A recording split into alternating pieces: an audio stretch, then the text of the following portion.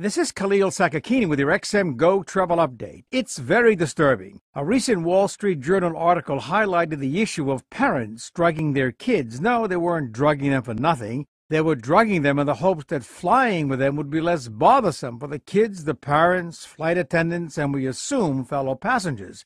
The drug of choice is Benadryl. And while it calms the kids, it's awakened others to what seems to be an abusive practice. "What kind of parent sedates his child?" asked one irate critic, to which one mother replied, "It's the right thing to do for everyone involved in the flight." Incredibly, the medical profession has no opinion on the matter, and we find that position irresponsible, and we find the idea a bit frightening. So we have complaints against allowing kids to fly in first or business class. Now we have sedating them on flights. Maybe the next step is not to have kids at all. For us, it's GoTravelUpdates.com.